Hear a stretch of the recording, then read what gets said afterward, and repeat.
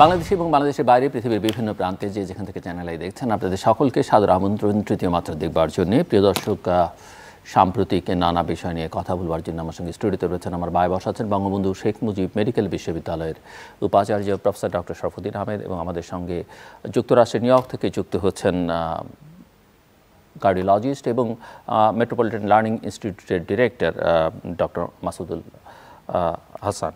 স্বাগত আপনাদের দুজনকেই তৃতীয় মাত্রায়। দেশে একটি নির্বাচন হয়ে গেল, নতুন সরকার। নির্বাচনকে অনেকেই সাধুবাদ জানিয়েছেন, অভিনন্দন জানিয়েছেন, অনেকে নির্বাচনকে প্রত্যাখ্যান করেছেন এবং দেশের ভেতর থেকে বাইরে থেকেও। ইতিমধ্যেই যুক্তরাষ্ট্র, ডক্টর মাসুদুল হাসান যেখানে আছেন, যুক্তরাজ্য, জাতিসংঘ, তারা নির্বাচন গণতান্ত্রিক প্রক্রিয়া হয়নি, অবাধ সুষ্ঠু হয়নি, সে কথা বলেছেন। তো আমি একটু আপনাদের দুজনের কাছে গিয়ে বুঝতে চাই যে পরিবর্তিত পরিস্থিতির সরকার আবার চতুর্থবারের মতো টানা যাত্রা শুরু করছে। সো এই যাত্রা কতটা সুখকর, স্বস্তিকর হবে বলে মনে হয় আপনাদের কাছে, প্রফেসর ডক্টর শরফুদ্দিন আহমেদ? আপনাকে অনেক ধন্যবাদ।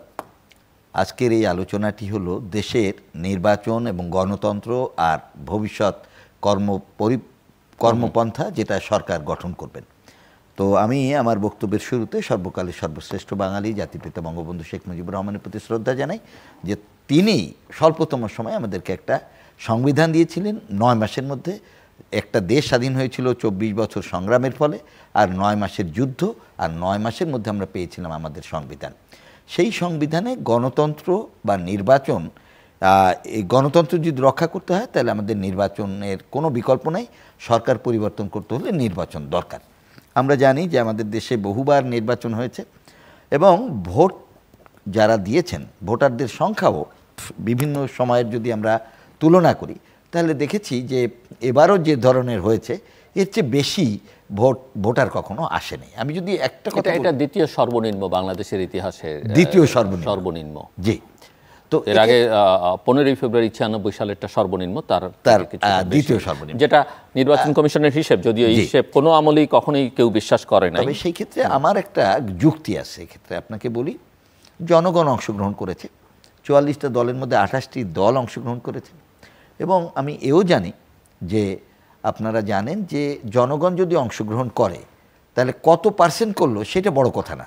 ভোট পদ্ধতিটা কেমন ছিল, ভোট কেন্দ্র ছিল কিনা, ভোটে গিয়েছিল কিনা, অনেক পর্যবেক্ষক, ওআইসি, তারপরে আপনার কমনওয়েলথ এবং অনেক দেশ কিন্তু তারা বলেছে যে না, তারা যেখানে গিয়েছে নির্বাচন স্বচ্ছ হয়েছে। উপস্থিতির ব্যাপারে শুধু বলতে চাই, আমি যদি ধরি কমনওয়েলথের ছিল না, ওআইসি ছিল, আমন্ত্রিত নির্বাচন কমিশনের আমন্ত্রিত ওআইসি ছিল। আমি আরেকটা জিনিস সাথে বলে দিই যে যদি বিএনপির ভোট 20% হয়, তারা কিন্তু ভোট দিতে নিষেধ করেছিল, তারা যায়নি, থাকলো 80%। সেই 80%-এর 20% আমি জানি এখনও ওই যে মাসুদ সাহেব সহ বিদেশে আছে, উনি কিন্তু ভোটার বাংলাদেশের। এই 20%, মোট 40% যদি আমি বাদ দিই, থাকে কত?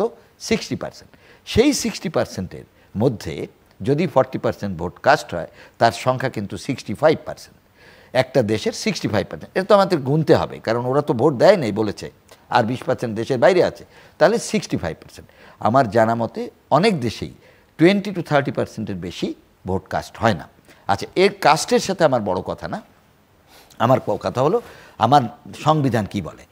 গণতান্ত্রিকভাবে নির্বাচন ছাড়া সরকার বদল হবে না এবং 5 বছর পর পর আমাদের এই নির্বাচনটি হতে হবে।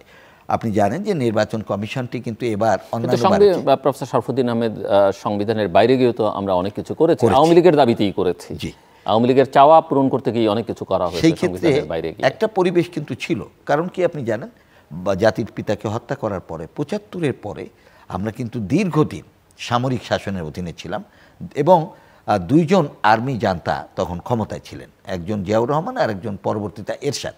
তো এই 90 পর্যন্ত কিন্তু অনেক আন্দোলনের পরে আমরা 3 জোট একত্র হয়ে একটা রূপরেখা তৈরি করেছিল, তখন একটা নিরপেক্ষ সরকার হয়। এবং একসময় শাহ মোয়াজ্জেম সাহেব বলেছিল, ক্ষমতা কি আমরা রাজপথে দেব, 0 পয়েন্টে দেব? ক্ষমতা কিন্তু আমাদের বিচারপতি শাহাবুদ্দিন সাহেবকে দিয়েছিল, সংবিধানও সংশোধন করা হয়েছিল, এবং এরপরে আরও বোধহয় 2টা নির্বাচন এরকম হয়েছে নিরপেক্ষ সরকারের অধীনে। একটা পর্যায়ে এসে ধরেন একটা বাচ্চা হাঁটতে শুরু করলে তাকে ধরে ধরে হাঁটাতে হয়, কিন্তু গণতন্ত্রের যে পদ্ধতি, নির্বাচিত সরকারের অধীনে কিভাবে নির্বাচন করা যায়, আমার কাছে মনে হয় এবারে আমরা কিছুটা শিখেছি। সে কীরকম? আলহাজ আমির হোসেন আমুকে শোকজ, হুইপ ইকবালুর রহিমকে শোকজ, মন্ত্রী মাহবুব আলী এবং আমাদের পররাষ্ট্র প্রতিমন্ত্রী ওনাদেরকেও শোকজ করেছিল। 1 লক্ষ টাকা মিস্টার বাহারকে, বর্তমান এমপি, ওনাকে জরিমানা করা হয়েছে। ধীরেন্দ্রনাথ শম্ভুকে 50,000 টাকা জরিমানা। সর্বশেষ যে কাজটি করেছে নির্বাচন কমিশন, এতে তাদের স্বাধীনতা আছে বলে মনে করি, সেটা হলো যে চিটাগাংয়ে একজন আওয়ামী লীগের প্রার্থিতা বাতিল করে দিয়েছে। তো এই জিনিসগুলো তার স্বাধীনতার অংশ। এবং এবারকার নির্বাচন কমিশনটি আমি বলবো যে আইনানুগ হয়েছে। কেন আইনানুগ হয়েছে? একটা আইনের মাধ্যমে নির্বাচন কমিশন গঠনের জন্য বিচারপতির নেতৃত্বে একটা কমিশন গঠন করা এবং বিভিন্ন জনের মতামতের ভিত্তিতে এবার নির্বাচন কমিশন হয়েছে। এবং আমি তো মনে করি যে বর্তমান নির্বাচিত সরকার কোনো রকম হস্তক্ষেপ করে নাই নির্বাচন কমিশনারের উপরে, সে কারণে একটা সুষ্ঠু নির্বাচন সম্পন্ন হয়েছে। আমি নির্বাচন কমিশনারকেও ধন্যবাদ জানাই যে তারা সাহসী পদক্ষেপ নিতে পেরেছে এবং এর দ্বারা প্রমাণিত হয়েছে ভবিষ্যতেও নির্বাচিত সরকারের অধীনে নির্বাচন কমিশন নির্বাচন গঠন করবে, তারা নির্বাচনে যারা আসবে তাদেরকে অংশগ্রহণ করবে। তবে বলতে পারেন নির্বাচন কমিশনে আরেকটা দায়িত্ব ছিল সব দলকে নিয়ে আসা। বিএনপি আসে নাই এবং বিএনপির সমমনা যারা আসে নাই, তারা আসলে নির্বাচনটা আরও সুষ্ঠু হতো। আমি মনে করি ভবিষ্যতে সবাইকে নিয়ে যেন সুষ্ঠু নির্বাচন করে সরকার গঠন করা হয়, যাতে করে আমরা কেউ কোনো রকম কারোর প্রতি আমাদের কোনো বিরূপ মনোভাব না থাকে, এই দিকে খেয়াল রাখা। শুনবো আরও আপনার কাছ থেকে। দূর থেকে ডক্টর মাসুদুল হাসান, আপনি কি দেখছেন এবং আপনি যে দেশে আছেন সেই দেশ এই নির্বাচনকে ইতিমধ্যেই বলেছে যে এটা কোনো অবাধ, সুষ্ঠু, নিরপেক্ষ নির্বাচন হয়নি। আপনার কাছ থেকে শুনতে চাই।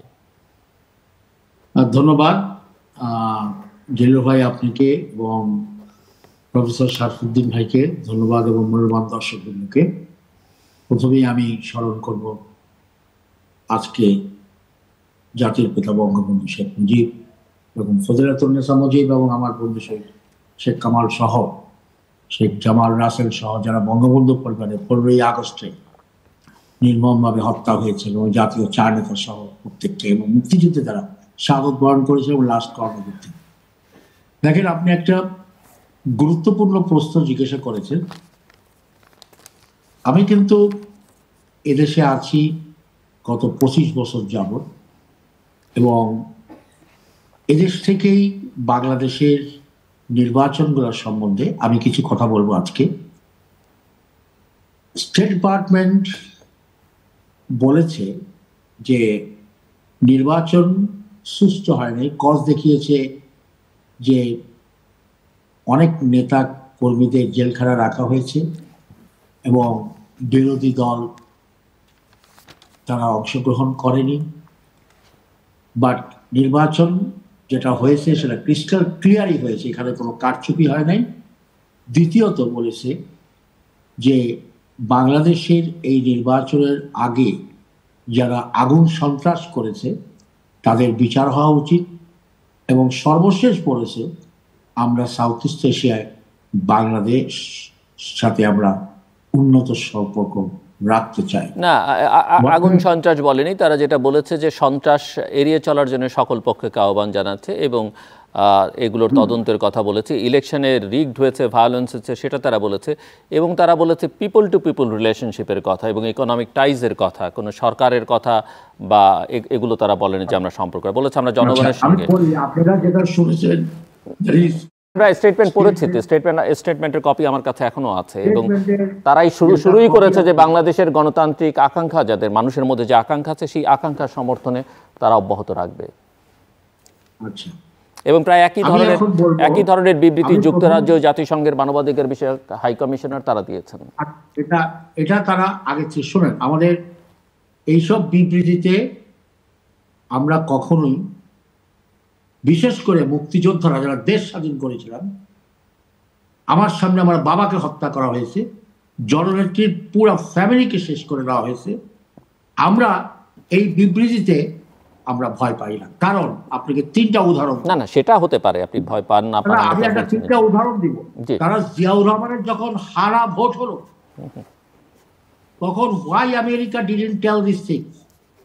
জিয়াউর রহমানের হারা ভোট কিভাবে বস্তা দিয়ে টাকা দিয়ে করা হয়েছে এবং আমার বাসার পাশে 2 নম্বর ডক্টর মাসুদুল হাসান, জাস্ট আমি একটু ইন্টারাপ্ট করি।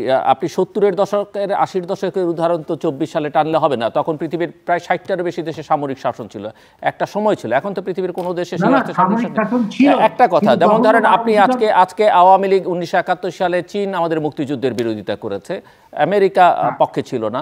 আমরা আমেরিকার কথা বলি যে তারা আমাদের মুক্তিযুদ্ধের বিরোধিতা করেছে। পরিস্থিতি এমন বদলে গেছে, চীনের কথা আমরা মুখে উচ্চারণও করি না, মানে ক্ষমতাসীনরা বা আপনার দল সেটা উচ্চারণ করে না। আমি সময় তো বদলে যায়, সময়ের সঙ্গে সঙ্গে অনেক হিসেব নিকেশও পাল্টে যায়। আচ্ছা, সময় বদলে যায়, আমাদেরও যেমন বদলায়, আমেরিকারও বদলায়, চীনেরও বদলায়, ভারতেরও বদলায়। হ্যাঁ, but history repeats itself. History repeats itself, এটা একটা কথা আছে।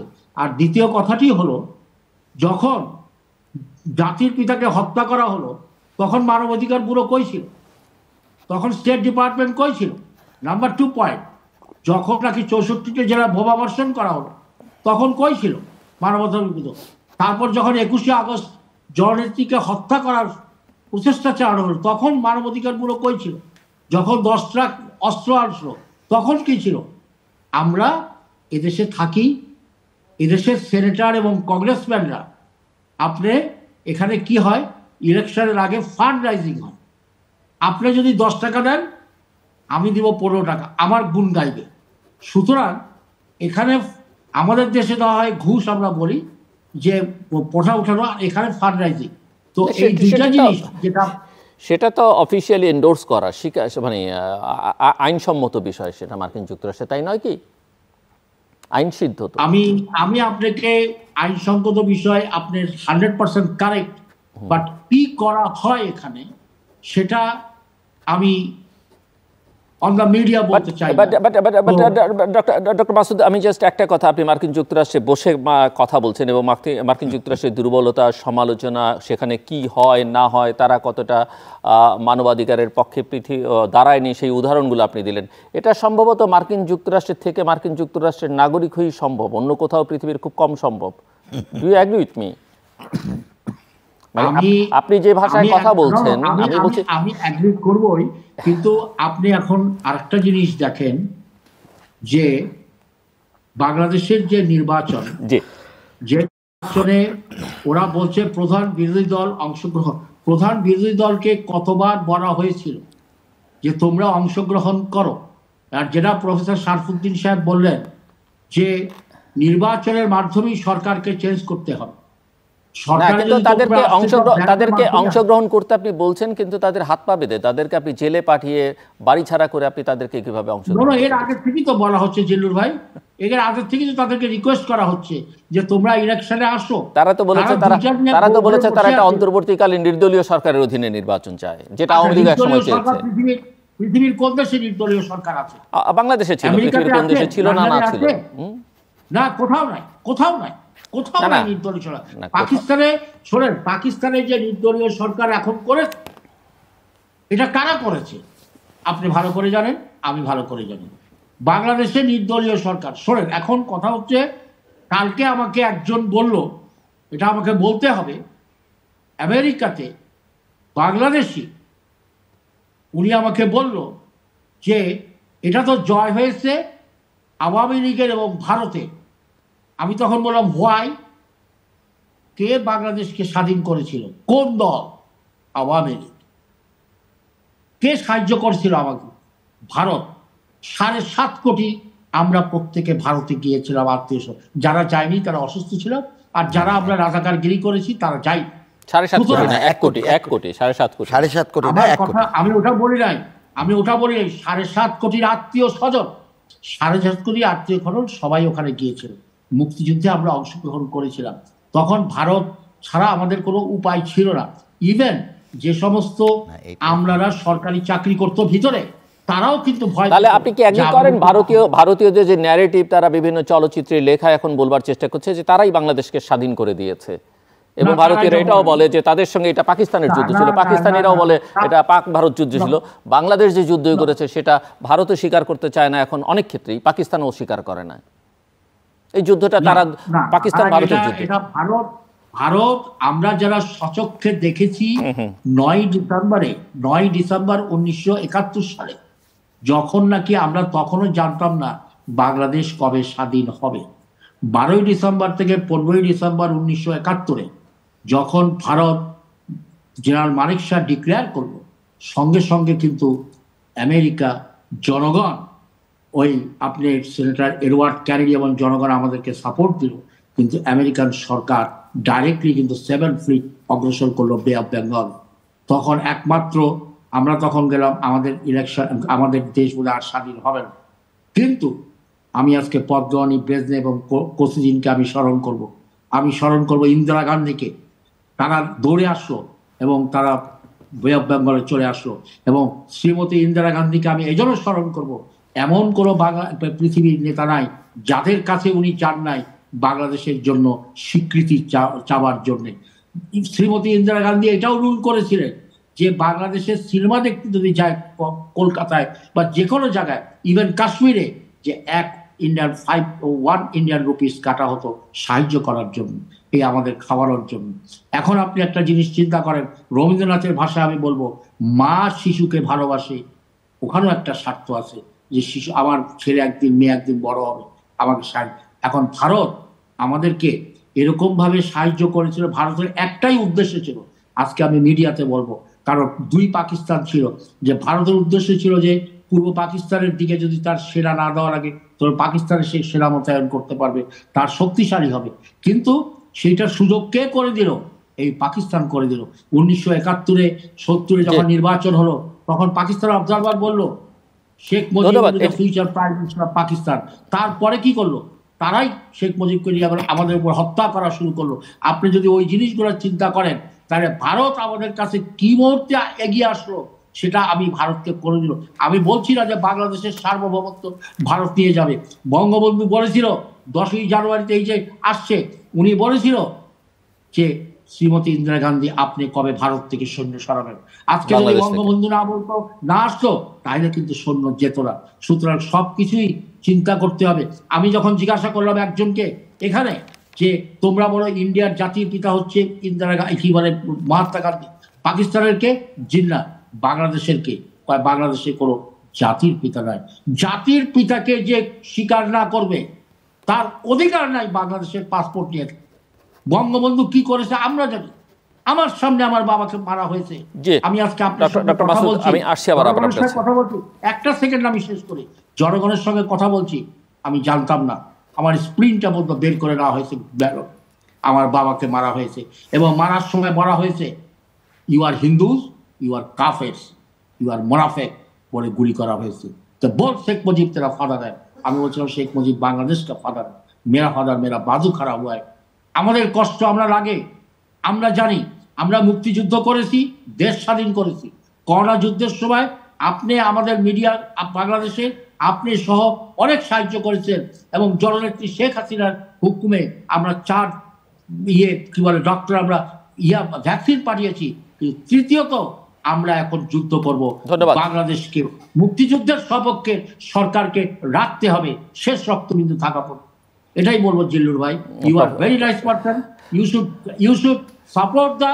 you should support the original thing, not the artificial thing. আজকে বাংলাদেশের থেকে আমরা এখানে আমেরিকাতে এসে বাংলাদেশের পাসপোর্ট নিয়ে আমরা বঙ্গবন্ধুর এগেইনস্টে কথা বলি, আমরা বলি সন্ত্রাস। নেত্রী কোথায় কি সন্ত্রাস? ধন্যবাদ। একটা জিনিস বলে দিই, যে যারা চুরি করছে, আমরা মুক্তিযোদ্ধারা নেত্রীকে বলবো আজকে এই বিষয়ে যারা ভবিষ্যতে, নেত্রী বলেছে অনেক ভুল হয়েছে, ভবিষ্যতে যারা অসৎ উপায় পয়সা ইনকাম না করতে পারে, এই জিনিসটা আমরা তারই দেখবেন আওয়ামী লীগের এগেইনস্টে কেউই কোনো কথা বলতে পারবে না। আর জননেত্রী তো আওয়ামী লীগের প্রধানমন্ত্রী নন, উনি হচ্ছেন পুরা বাংলাদেশের প্রধানমন্ত্রী। ধন্যবাদ ডক্টর মাসুদ। আমি আসছি আবার আপনার কাছে, যে দোয়া করবেন যেন সবসময় ন্যায়, সত্য এবং দেশের পক্ষে, দেশের জনগণের পক্ষে আমরা কথা বলতে পারি। প্রফেসর শরফুদ্দিন আহমেদ, নির্বাচনে আপনি যেটা প্রশ্ন করছিলেন, যেটা যে নির্বাচন কমিশনের তারা যদি সবাইকে নিয়ে নির্বাচন করতে পারতো সেটা ভালো হতো, আইডিয়াল সিচুয়েশন হলে, কিন্তু এখানে সরকারের কতখানি দায়, যেটা অনেকে অভিযোগ করছেন যে তাদেরকে তো জেলে রেখে আপনি কিভাবে তাদের দিয়ে নির্বাচন করবেন।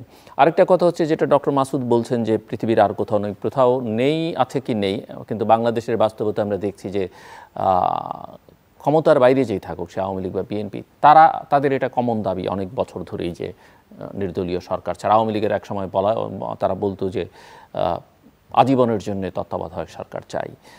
সো এখন আমার যেটা প্রশ্ন, যে আমরা ডক্টর মাসুদ এবং আমি আলোচনা করছিলাম যে আন্তর্জাতিক একটা বড় শক্তি যাদের সঙ্গে আমাদের অর্থনৈতিক সম্পর্কটা নিবিড়, যারা আমাদেরকে সমর্থন দিচ্ছে, তারা আসলে ইন ওয়ান সেন্স গ্রহীতা। আমরা টাকা তাদের পেছনে ব্যয় করি আর বাকিদের কাছ থেকে আমরা অর্থ আনি বা নানান সহযোগিতা নিই। এই সম্পর্কে টানাপোড়েন যদি গভীর হতে থাকে এবং সেটা যদি এই human rights, election, democracy, labour rights এগুলোকে ঘিরে, সেটাকে আপনি কিভাবে মোকাবেলা করবেন? সত্যিকার অর্থে আপনি এই যে পয়েন্টগুলো বললেন, এগুলোকে ইগনোর করা যায় না। যে কোনো সরকার তার দেশকে উন্নত করতে হলে পারিপার্শ্বিক অনেক দেশ এবং বিশ্বের সাথে তাকে তাল মিলিয়ে চলতে হবে। আমার কাছে যেটা মনে হয় যে এবারকার নির্বাচন পরবর্তী সময়ে সরকারকে বেশ কয়েকটি চ্যালেঞ্জের মুখে পড়তে হবে। তার মধ্যে একটি হলো যে আমার দ্রব্যমূল্য যদি হ্রাস না করা যায় তাহলে সামনের দিকে মানুষের যে আস্থা এটা ধরে রাখা যাবে না। কর্মসংস্থান যেমন আছে, দারিদ্র্য বিমোচন আছে, আর দেশটাকে ওই জলবায়ু পরিবর্তনের যে সমস্যা, তারপরে আমাদের ক্লাইমেট চেঞ্জের পরবর্তী পর্যায়ে আমরা কিভাবে আগামীতে আমার দেশ 50% ডুবে যাবে সমুদ্রের নিচে, এগুলো এখনই আমাদের দেখার সময়। আর স্মার্ট বাংলাদেশ গড়ার জন্যে নবীনদেরকে কিভাবে আমরা কাজে লাগাবো। তো আপনি সত্যিকার অর্থে যে কথাটি বলেছেন যে সরকারকে এখন এই কয়টার পাশাপাশি বিদেশি শক্তি, হ্যাঁ, এই বিদেশি আপনি আর একটু ইন্টারাপ্ট করে রাখি আপনার সঙ্গে, আপনি এটাও বলবেন ওটাও, যে এই যে মানুষ যে সাফার করছে, ইনফ্লেশনের কথা বলছেন, অর্থনৈতিক সংকটের কথা বলছেন, কিন্তু এই ইলেকশন একটা জিনিস চোখে আঙুল দিয়ে দেখিয়ে দিল, যারা রাজনীতির সঙ্গে যুক্ত, ক্ষমতার সঙ্গে যুক্ত, তাদের উল্লম্ফন, অর্থনৈতিক উল্লম্ফন কত হয়েছে।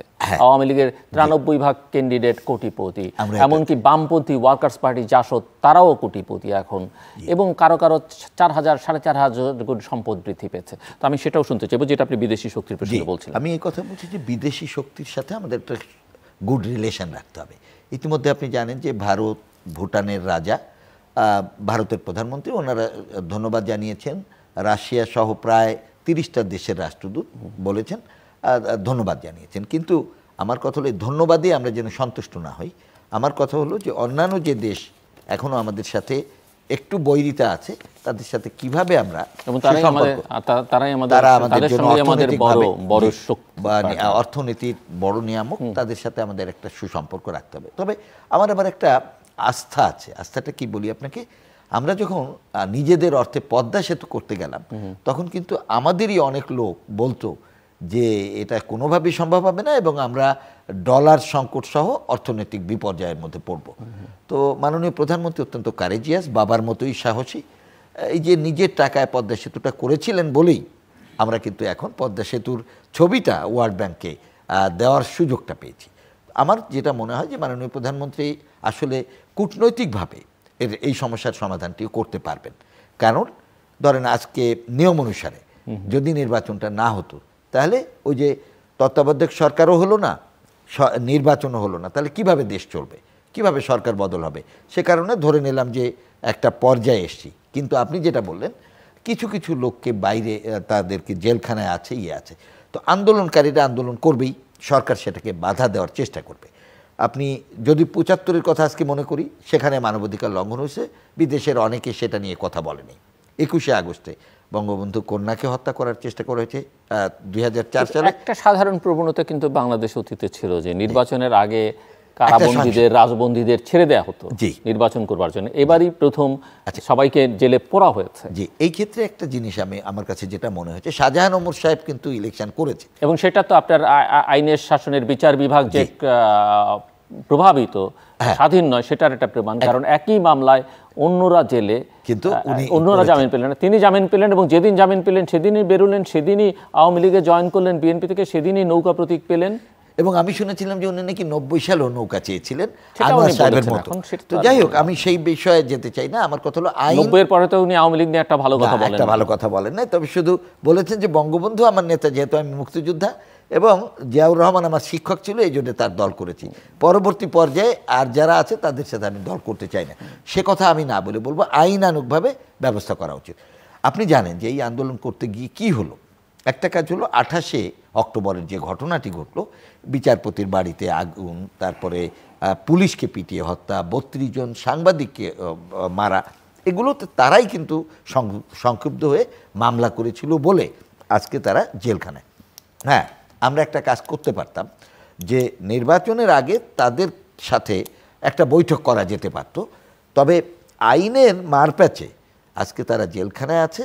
তাদেরকে আমি মনে করি যে তাদের যদি সাজা, এবং আপনি জানেন যে কৃষি মন্ত্রী কি বলেছিলেন যে প্ল্যান ছিল এক রাতে তাদের সবাইকে ছেড়ে দেওয়া হবে যদি তার ইলেকশন আসে, দিয়ে নির্বাচনটা হলে আরেকটু হয়তো গ্রহণযোগ্য হতো। কিন্তু নির্বাচন যেহেতু হয়ে গেছে, এখন তো আমাদের আর পিছনে ফেরার সুযোগ নাই। আমি মনে করি তাদেরকে নিয়ে কগনিজেন্সে নিয়ে যত দ্রুত সম্ভব এই সমস্যাটি দুটো গ্রুপের, দুটো দলের এই সহিংসতা আমার বন্ধ হওয়া দরকার। কারণ নির্বাচন এবং সহিংসতা দুটো কিন্তু গণতন্ত্রের জন্য একটা ক্ষতিকর দিক।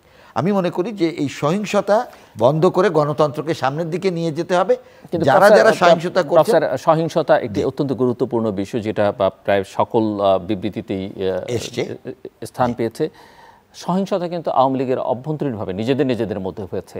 UCSI ইউনিভার্সিটি বাংলাদেশ ব্রাঞ্চ ক্যাম্পাসে ব্যাচেলার্স ও মাস্টার্স প্রোগ্রামে ভর্তি চলছে। বিস্তারিত জানতে ভিজিট করুন। আপনি কি মনে করেন কিনা এতে করে আওয়ামী লীগ দীর্ঘমেয়াদে ক্ষতিগ্রস্ত হবে? এই যে স্বতন্ত্র প্রার্থীরা নির্বাচন করলেন, নিজেরা মারামারি করলেন, সারা দেশে আওয়ামী লীগ প্রত্যেকটা জায়গায় আলাদা হয়ে গেল নিশ্চয়ই, এবং এগুলোর তো গ্রামে গঞ্জে কিন্তু এগুলোর একটা ইফেক্ট থাকে, এই পারিবারিকভাবে সামাজিকভাবে যে লড়াইটা, মনস্তত্ত্বের যে লড়াই।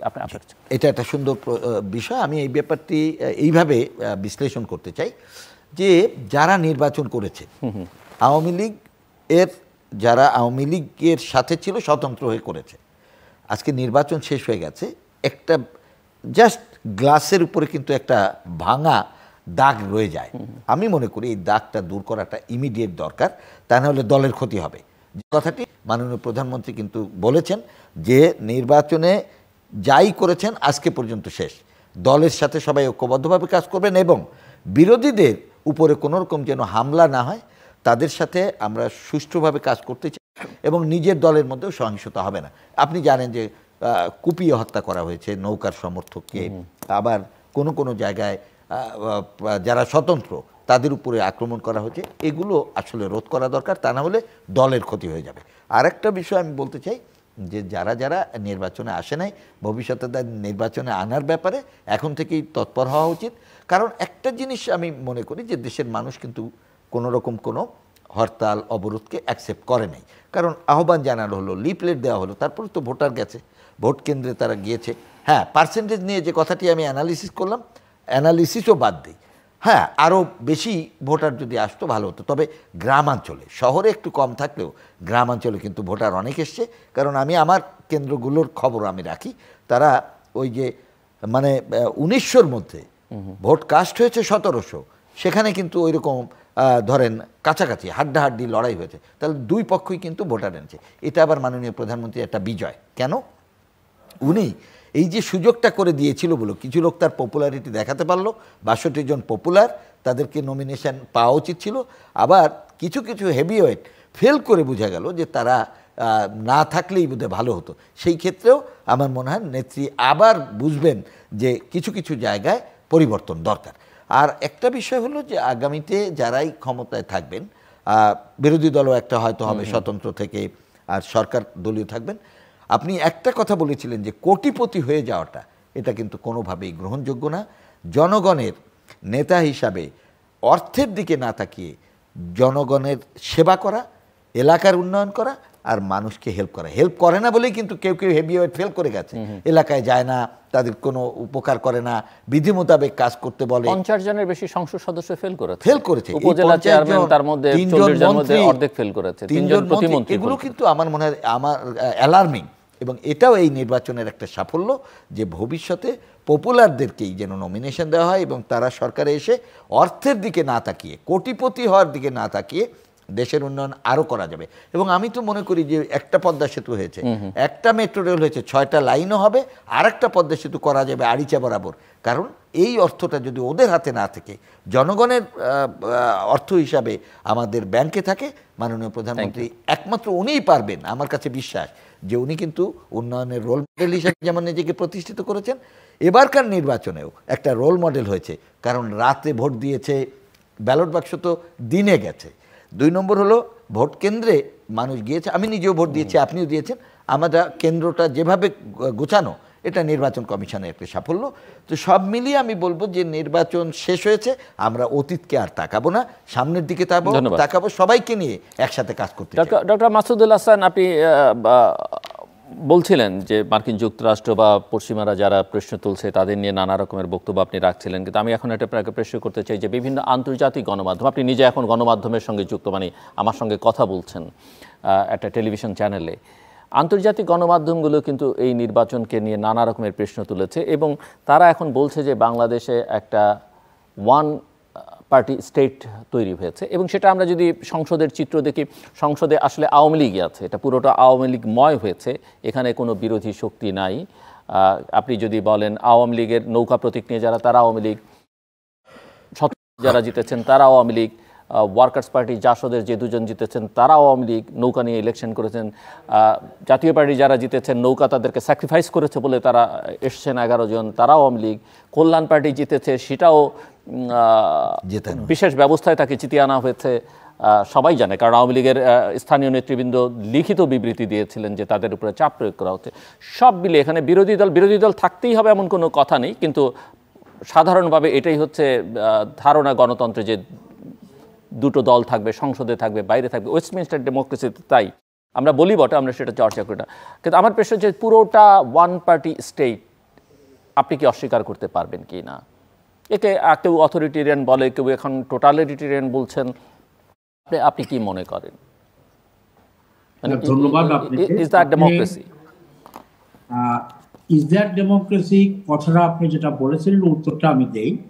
এই ডেমোক্রেসির জন্যই কিন্তু আপনার বিএনপিকে শতবার বলা হয়েছিল যে তোমরা ইলেকশনে আসো, কিন্তু তারা একগোয়েমি করে তারা বলেছে যে আমরা কখনোই 2টা জিনিস চাই, সরকারকে একটা নির্দলীয় আপনার কেয়ারটেকার গভর্নমেন্ট করে এটা করতে হবে, otherwise will not come to the election. আমার কথা হচ্ছে আজকে যেরকম ওয়ার্ল্ডের মিডিয়াগুলো বলছে যে একতরফা ইলেকশন হয়েছে, একদল এসেছে, এক দলেরই বিভিন্ন অংশ সবাই আওয়ামী লীগেরই এদিক থেকে নাহলে ওদিক থেকে সাপোর্ট করে, কথাটা যেরকম একদিকে সত্যি, আর একদিকে যেরকম আজকে যদি বিএনপি এই নির্বাচনী কমিশনের আন্ডারে নির্বাচনে অংশগ্রহণ করত, তাহলে বেশ কিছু সিট আমি মনে করি তারা পেত। এবং তখন যদি নির্বাচনে, যেমন ওয়ার্ল্ডের মিডিয়া, স্মার্টফোন এরকম যে কোনো জিনিস তুলে, পিকচার তুলে কিন্তু পাঠানো যায়, তারা করত এবং তারা ইলেকশনে আসতো, বলতো এখানে কারচুপি হয়েছে, এখানে কারচুপি হয়েছে, তাহলে কিন্তু একটা ইন্টারন্যাশনাল প্রেশার আসতো না। কিন্তু তারা তো বলছে যে তারা তো সরকারের আহ্বানে সাড়া দিয়ে 2018 সালের নির্বাচনে গিয়েছিল এবং তারা তো বারবার কেন আত্মহত্যা করতে যাবে বা সরকারকে একটা বৈধতা দিতে কেন নির্বাচন করবে, যেই নির্বাচনের ফলাফল নির্ধারিত, পূর্ব নির্ধারিত। 2018 সালে কতজন বিএনপি নমিনেশনে দিয়েছিল? অফিশিয়ালি তো নমিনেশন একজনের বেশি দেওয়ার সুযোগ নেই, তারা প্রাথমিকভাবে তারা বলেছে 3-4 জন করে দিয়েছে, আমরা দেখেছি 5 জনও দিয়েছে কোথাও কোথাও। সেটা দিয়েছে যে তারা তখন মনে করেছে কোনো প্রার্থী বাতিল হয়ে যেতে পারে, কার বিরুদ্ধে কত মামলা আছে সেটা তারা জানে না, নানা কারণে। কিন্তু অফিশিয়ালি তো একজনের বেশি 2 জন নমিনেশন দেওয়ার শেষ পর্যন্ত সুযোগ ছিল না, কারণ নির্বাচন কমিশনকে একজনকে তাদের প্রতীক দিতে হয়েছে। তো ফাইনাল ক্যান্ডিডেট তাদের একজনই, 300 আসনে 300ই ছিল। তাদের মধ্যে আমি একজনের কথা বলবো, শাহজাহান ওমর, যে নাকি বীর মুক্তিযোদ্ধা এবং বীর উত্তম। তার ছোট ভাই এখানে doctor, they are from Barishal, এবং সে এখানে প্র্যাকটিস করে। আমাকে প্রফেসর শারফুদ্দিন সাহেব বলেছেন যে 1990 থেকে উনি চেষ্টা করছেন ইট ইজ 100% কারেক্ট। না উনি 1990 থেকে চেষ্টা করছেন ব্যাপারটা তা না। 1991 এর ইলেকশনের সময় উনি একটা ভাষ্য দিয়েছেন, উনি চেয়েছিলেন, মিস্টার আমির হোসেন আমু ওনাকে বলেছেন যে আমাদের এখানে সুযোগ নেই, তুমি বিএনপিতে যাও। এটা হচ্ছে আমরা টেলিভিশনের চ্যানেলে দেখেছি ওনার বক্তব্য। এরপরে উনি বারবার চেষ্টা করেছেন, এরকম কথা আমরা শুনিনি। ভিতরের তথ্যটা আমি আপনাকে বলি, তার ভাইয়ের সাথে আমার প্রায় দিনই কথা হতো। তারা বলতো বিএনপি ভুল করছে, এই করছে, আমার ভাই হয়তো থাকবে না, নিরপেক্ষ দাঁড়াবে। আপনি আরেকটি জিনিস সুন্দর কথা বলেছেন যে বিএনপির সবাই সেই 28শে অক্টোবর সবাই ওখানে থাকলো, ওনার কাছে কেস হলো না, উনি আসলো। এখন বলতে হবে, আমি বলবো যে Shahjahan Omar is the most intelligent গাই। তার মাথায় বুদ্ধি আছে। মানে আদর্শ বদল করলে, দল বদল করলে ইন্টেলিজেন্ট হয়। চরিত্র আমি যদি মানে আমি জাস্ট না ডক্টর মাসুদুল আলম, আমি জাস্ট বলি, যেমন যেই নির্বাচনী আসন থেকে ঝালকাঠির তাকে বিজয়ী ঘোষণা করা হলো, সেখানে আওয়ামী লীগের একজন স্বতন্ত্র প্রার্থী ছিল, ইয়াং ক্যান্ডিডেট, এবং যার এর আগেও সে নমিনেশন পায়নি, কারণ হচ্ছে সেখানে একজন অর্থবান বিত্তবান সবসময় নমিনেশন চেয়েছে, এবার তাকে দেওয়া হয়নি, শাহজাহান ওমরকে দেওয়া হলো। এবং আমরা প্রচারণার সময় দেখেছি যে সেই ইয়াং নেতার যথেষ্ট জনসমর্থন আছে, কিন্তু শেষ পর্যন্ত তাকে চাপ প্রয়োগ করেই সরিয়ে দেওয়া হচ্ছে, কারণ আমরা দেখেছি গণমাধ্যমে কাঁদতে কাঁদতে তাকে বিদায় নিতে হয়েছে। রাইট।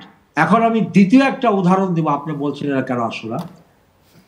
আপনি জানেন জেনারেল মাসুদ হু ওয়াজ হি 1-11 নায়ক, সেই যে নোয়াখালী থেকে কত ভোট নিয়ে জয়লাভ করেছে, এবং সে আমাকে নিজে বলেছে যে আমার এলাকায় বিএনপি আসুক আর যেই আসুক, ডক্টর মাসুদ, আপনি আরেক মাসুদের, জেনারেল মাসুদের কথা উল্লেখ করলেন। আমি যদি প্রশ্ন করি আপনাকে, আপনি উত্তর দিতে পারবেন? আপনি 111 নিয়ে যথেষ্ট আপনারা সমালোচনা করেন, এবং আপনি তাকে বলছেন 111-এর নায়ক।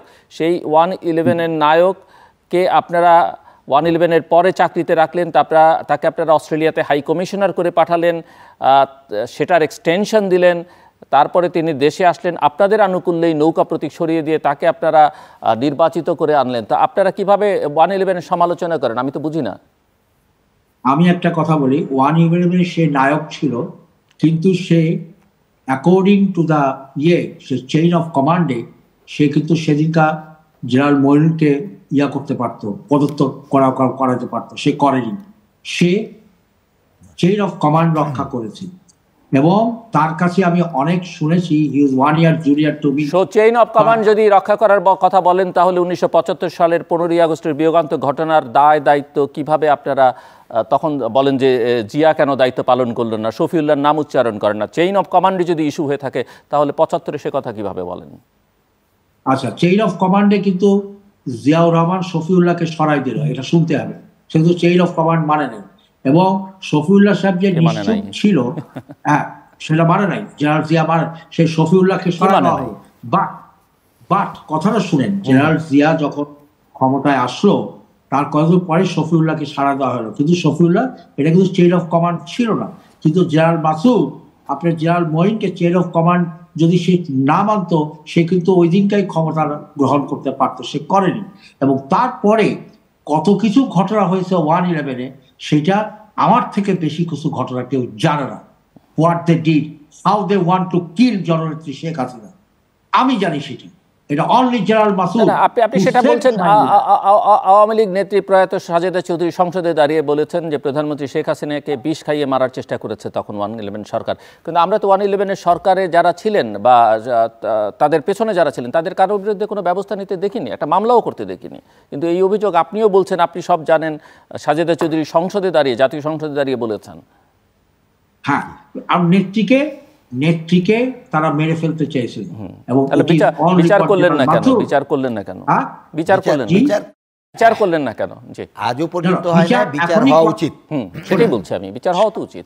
111-এ জেনারেল মাসুদ যদি না থাকতো, আমার নেত্রীকে হয়তো আমি পেতাম না। আমি জানি কি ষড়যন্ত্র হয়েছিল। আজকের কথা হচ্ছে, জেনারেল মাসুদকে কোনো পুরস্কৃত করা হয় নাই। জেনারেল মাসুদকে অস্ট্রেলিয়া হাই কমিশনার কে করেছিল আপনি জানেন? কে করেছে? তত্ত্বাবধায়ক সরকার তাকে পাঠিয়েছিল। না, পাঠিয়েছে। আপনি তো এক্সটেনশন দিয়েছেন। হ্যাঁ, পাঠিয়েছি। আপনি তো ক্যান্সেল করেননি, আপনি অনেকে ফেরত এনেছেন। কেন করি?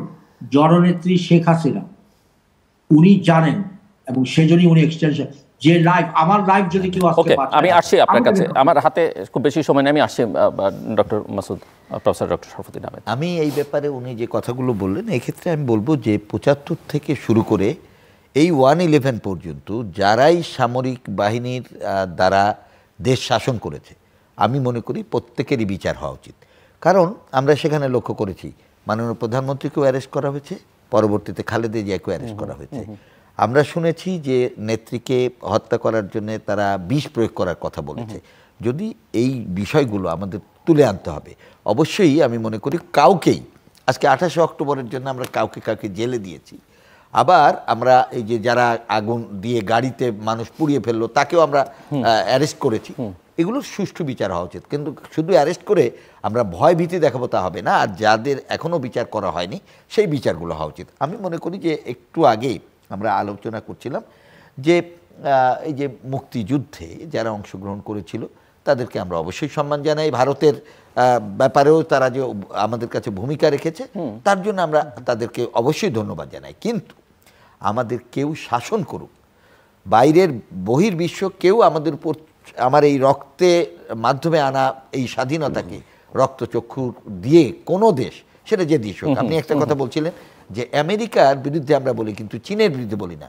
ওই সময় আমেরিকার জনগণ কিন্তু আমাদের পক্ষে ছিল, আপনারা জানেন, টাকা উঠাইয়ে তারা আমাদেরকে দিচ্ছে, জাপানের শরণার্থী শিবিরে তারা অর্থ দিয়েছে, চীনের জনগণও আমাদের সাথে ছিল। সরকার যারা ছিল তাদেরকে আমরা ধিক্কার দেব, কিন্তু জনগণের পক্ষে আমরা থাকবো। এবং আমি মনে করি না কোনো দেশ আমাদের শত্রু, কারণ আজকে যে আপনি একটু আগেই কথা বলছিলেন যে আজকে যার সাথে আমার শত্রুতা কালকে তার সাথে আমাদের মিত্রতা হবে। রাজনীতিতে শত্রু মিত্র নিয়ে আমাদের কোনো কথা নাই। আজকে এমনও হতে পারে যে যেমন ধরেন ৩টা দল কিন্তু ক্ষমতায় আসছিল, একবার আসছে আওয়ামী লীগ, কয়েকবার আসছে আওয়ামী লীগ, তারপরে বিএনপি আসছে, জাতীয় পার্টি আসছে। আজকে জাতীয় পার্টির একটা বক্তা একবার জেম কাদের সাহেব বললো যে আমাদের কুরবানি দেওয়া হয়েছে, বলেছে। আমার মনে হয় এই জিনিসগুলো বলার মতো অবস্থাটা কোনো ক্ষেত্রেই করা উচিত না। আমি এটা নিউট্রাল পয়েন্ট অফ ভিউতে বলবো, যারাই আমাদের সাথে থাকবে তারা যেন সত্যিকার অর্থে আপনার দলে থাকুক বা সহযোগী হোক, তাদেরকে নিয়ে সরকার গঠন করেন, আর যে স্বতন্ত্ররা তাদেরকে নিয়ে বিরোধী দল করেন। স্বতন্ত্র কেন বিরোধী দল হবে? তারা তো আওয়ামী লীগ করে না। সেক্ষেত্রে আবার একটা কথা, আর বিরোধী দল হতে হবে এরকম কেন? কারণ আপনার খেয়াল থাকার কথা ৭৩ সালে সংসদে মাত্র ৭ জন ছিলেন, আতর রহমান খান, সুরঞ্জিত সেন, তারা বিরোধিতা করেছেন, জোটেরও দরকার। তবে আমাদের কিন্তু সংবিধানের ৭০ অনুচ্ছেদে বলা আছে যে ৩০ জন যদি কোনো সংসদ সদস্য একত্রিত হয় তারা একটা মোর্চা গঠন করতে পারে। তো সেই হিসাবে তাদেরকে আমি বললাম। আর যদি ধরেন এই ১১ জন জাতীয় পার্টির অথবা জাসদ, কমিউনিস্ট, আর একটা হলো ওয়ার্কার্স পার্টি, আর হলো এখন কল্যাণ পার্টি, এরা মিলেও বিরোধী দল হতে পারে। সেক্ষেত্রে সরকারি দল স্বতন্ত্র যারা তারা তাদের সাথে মিলে যেতে পারে, এটাও কিন্তু একটা বিরোধী দল হতে পারে। বিরোধী দলের দরকার কি? তারা তো সমালোচনা করতে চাইলে আমার দরকার এই কারণে আমি আপনাকে বলি, কারণ তারা তো এটা মানুষ তো বিশ্বাস করবে না যে তারা বিরোধী। তারা নৌকা নিয়ে নির্বাচন করেছেন, সরকারের রাষ্ট্রের, কিন্তু যারা স্বতন্ত্র তারা কিন্তু নৌকা নিয়ে করেন নাই, কিন্তু তারা আওয়ামী লীগ করেন। তারা আওয়ামী লীগ বহিষ্কারও তাদের করে নাই, আওয়ামী লীগ ছেড়েও তারা সেই ক্ষেত্রে, এবং তারা আওয়ামী লীগ ছাড়তেও চাইবেন না। আমি মনে করি তাদের সেটা চাওয়া উচিত হবে। তবে রাজনীতিতে শেষ বলে কোনো কথা নেই। আমি বলি এই যে স্বতন্ত্ররা তারা একটা পার্টি করুক, এবং আমার মনে হয় জনগণের কথা তারা বলুক। তবে এর মানে নেই যে আওয়ামী লীগের বিরুদ্ধে কথা বলতে হবে, কিন্তু জনগণের পক্ষে বলতে হবে। সেটা তো আওয়ামী লীগের থেকেও তারা বলতে পারে না। আমার ইস্যু হলো সেটা। আচ্ছা, আমরা দেখেছি না সংসদে তোফায়েল আহমেদ এই যে দুর্নীতি লুটপাট নিয়ে কথা বলেছেন না, ইভেন রাশেদ খান মেননও বলেছেন না, বলতে অসুবিধা করে। কাজী ফিরোজ রশিদকে আমরা দেখেছি। আমি ওই অনিয়ম যারা করছে, আমি একটু আগে আপনাকে বলছিলাম, তাদের বিরুদ্ধে কথা বলার জন্য সংসদে যারা আসবেন তাদের প্রত্যেককে আমি আহ্বান জানাবো। এবং আমি মনে করি দেশের স্বার্থে এই মুহূর্তে আর কোনো অগ্নিসন্ত্রাস বা পোড়াপুড়ি না করে এখন এই নির্বাচনকে গ্রহণ করে যত দ্রুত সম্ভব নিজেদের মধ্যে একটা ফয়সালা করে ফেলা উচিত সব রাজনৈতিক দলের। এটা আমার একটা অনুরোধ থাকবে। আর একটা হলো যে দেশের যে উন্নয়ন হয়েছে, উন্নয়নটা ধরে রাখতে হবে। সব উন্নয়ন শেষ হয়নি। যেমন একটু আগেই বলছিলাম যে আমার মেট্রো রেল কিন্তু একটা চলছে, তার কিন্তু সুফলতা আমরা পেয়েছি, কিন্তু এই যে 6টা লাইন করার কথা সেটা আমার দ্রুত করতে হবে। আমার যে মহাকাশে যে স্যাটেলাইট আমরা দিয়েছি, এটা কিন্তু স্যাটেলাইট 2ও দিতে হবে। আমার কিন্তু এআই বা আর্টিফিশিয়াল ইন্টেলিজেন্স সহ robotic surgery as well as আমার যে আগামী দিনের স্মার্ট বাংলাদেশ গড়া, এগুলো কিন্তু বড় চ্যালেঞ্জিং। আমি মনে করি যারা এবার সংসদে এসছেন তারা এই চ্যালেঞ্জগুলোকে দেখেন রাজনীতির মাঠে নিজেরা একে অপরের সাথে কোনো রকম ঝগড়া বা সন্ত্রাস না করে আমার মনে হয় দেশের সাথে সবাই একসাথে কাজ করলে দেশটা এগিয়ে যাবে এবং উন্নত দেশ গড়তে আমার মনে হয় গাইডেন্স হিসাবে বর্তমান প্রধানমন্ত্রী যথেষ্ট করেছেন, আগামীতেও করতে পারবেন, তাকে সহযোগিতা করা উচিত। বিরোধী দলের সাথেও মাননীয় প্রধানমন্ত্রীর কথা বলা উচিত বলে আমি মনে করি। ধন্যবাদ ডক্টর মাসুদুল হাসান। আমরা একটু শেষের দিকে চলে এসেছি, যে কনক্লুডিং রিমার্কস। যে আর কোনো সহিংসতা নয়, আমরা সবাই মিলে আসুন এই নির্বাচনকে গ্রহণ করে আমরা সবাই সুন্দরভাবে আমরা সহিংসতা ভরে সব কিছু ভরে দেশকে আমরা উন্নয়নের চরম শিখরে নিয়ে যাই। আর দ্বিতীয় আমার কথা হবে যে আমরা যে 4 স্তম্ভের উপর দাঁড়িয়ে দেশকে স্বাধীন করেছিলাম, সেই 4 স্তম্ভকে বিশ্বাস করে গণতন্ত্রকে করে আমাদের সামনের দিকে যাওয়া উচিত। আর কোনো যুদ্ধ নয়, আর কোনো পোড়াপড়ি নয়, আসুন সবাই আমরা একসঙ্গে থাকি। আর ইনশাআল্লাহ আমি এটা বিদেশ থেকে বলবো, আমেরিকাও ইনশাআল্লাহ আমাদের বন্ধু ছিল, আছে, এবং আরো আমেরিকার সঙ্গে আমাদের বন্ধুত্ব আরো দৃঢ়তর হবে ইনশাআল্লাহ। এই বলেই আমি শেষ করব। জয় বাংলা, জয় বঙ্গবন্ধু, বাংলাদেশ চিরজীবী। তবে একটা কথা ওনার সাথে অ্যাড করে দিতে চাই লাস্টে, আমেরিকা আজকে বলেছে সন্ত্রাসের বিরুদ্ধে, আমরাও বলবো সন্ত্রাসের বিরুদ্ধে সবাই। ইকোনমিক টাইসটা কন্টিনিউ করার জন্য আমি আমেরিকার সরকার এবং জনগণকে বলবো, যা হবার হয়ে গেছে, আসুন আপনারা আগামী দিনে আমাদের যে অর্থনৈতিকভাবে যেন বাংলাদেশের মানুষ কোনোভাবে বিপর্যস্ত না হয় সেজন্যও আপনারা সহযোগিতা করবেন, এই আহ্বানটি আমি রাখবো। দর্শক, অনুষ্ঠানের শেষ প্রান্তে আমরা সামাজিক যোগাযোগ মাধ্যম ফেসবুক এবং টুইটারে তৃতীয় মাত্রা লাইভ স্ট্রিমিং হচ্ছে। টেলিভিশনের পর্দায় দেখতে না পারলে যে কোনো সময় যে কোনো স্থান থেকে ইউটিউবে তৃতীয় মাত্রা চ্যানেলটি সাবস্ক্রাইব করি পর্ব বা পুরনো পর্বগুলো আপনারা দেখতে পারেন। ডক্টর মাসুদুল হাসান এবং প্রফেসর ডক্টর শরফুদ্দিন আহমেদ অসংখ্য ধন্যবাদ এই আলোচনা অংশ নেওয়ার জন্য। দর্শক, কথা হচ্ছিল নির্বাচনের পরিস্থিতি নিয়ে। ভুল ত্রুটি বিচ্যুতি হয়নি, দুজনই মোটামুটিভাবে তাদের রাজনৈতিক অবস্থান আপনাদের কাছে পরিষ্কার।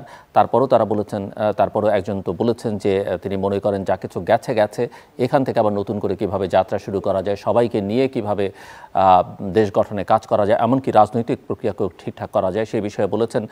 যুক্তরাষ্ট্রের প্রতি ওনারা দুজনই আহ্বান জানিয়েছেন এবং ওনারা মনে করেন যে যুক্তরাষ্ট্র বাংলাদেশের জনগণের পক্ষে বিপক্ষে যায় এরকম করে কিছু করবে না। কিন্তু একই সঙ্গে যুক্তরাষ্ট্রের যে আকাঙ্ক্ষা এবং যে আকাঙ্ক্ষা বাংলাদেশের একটা সিংহভাগ জনগোষ্ঠী ধারণ করে, এবং আমরা বিশ্বাস করতে চাই সরকারও ধারণ করে, অন্তত কথায় তো অবশ্যই করে, যে দেশটা একটা গণতান্ত্রিক প্রক্রিয়ার মধ্যে থাকুক, দেশে স্বচ্ছতা জবাবদিহিতা নিশ্চিত হোক, এবং সেই জায়গাগুলোতে শুধুমাত্র ইকোনমিক টাইজের কথা না বলে, শুধুমাত্র পিপল টু পিপল কানেকশন কন্ট্যাক্টের কথা বা সম্পর্কের কথা না বলে অন্যান্য যে বিষয়গুলো তারা তাদের বিবৃতিতে বিধৃত করেছে সেগুলো অ্যাড্রেস করা উচিত। এবং এগুলো আসলে বাংলাদেশের জন্য নতুন কিছু নয়, বাংলাদেশ জন্মই হয়েছে এইসব আকাঙ্ক্ষাকে ধারণ করে। 1971 সালের দীর্ঘ মুক্তি সংগ্রাম বঙ্গবন্ধু শেখ মুজিবুর রহমান মানুষকে সেই আকাঙ্ক্ষা নিয়ে তৈরি করেছিলেন। এখানে ভোটের অধিকার থাকতে হবে, এখানে বৈষম্যহীন সমাজ থাকতে হবে, সামাজিক ন্যায় বিচার মানবিক মর্যাদা থাকতে হবে, এবং এখানে গণতন্ত্র থাকতে হবে। এগুলো আমাদের লিখিত অঙ্গীকার। 70-এর নির্বাচন, আমাদের প্রোক্লেমেশন অফ ইন্ডিপেন্ডেন্স, সেখানে এই অঙ্গীকারগুলো ছিল। বাংলাদেশের প্রধানমন্ত্রী নিজে দীর্ঘকাল বলেছেন এবং অনেকেই সেটা সমর্থনও করেছেন যে তিনি ভোটের এবং ভাতের অধিকারের জন্য লড়াই করেছেন, কিন্তু সেগুলো আজকে অনেক ক্ষেত্রে প্রশ্নবিদ্ধ। কেন প্রশ্নবিদ্ধ সেই উত্তরগুলো খুঁজে সেগুলো সমাধান করার দরকার, বরং এগুলো অস্বীকার করবার মধ্য দিয়ে যে পরিস্থিতি তৈরি হচ্ছে সেটা বাংলাদেশের জন্য, বাংলাদেশের জনগণের জন্য, এমনকি শেষ বিচারে আওয়ামী লীগের জন্য স্বস্তির বা সুখের কিছু হবে না। দর্শক, আমাদের সঙ্গে থাকবার জন্য অসংখ্য ধন্যবাদ। আপনাদের সবার জন্য শুভকামনা।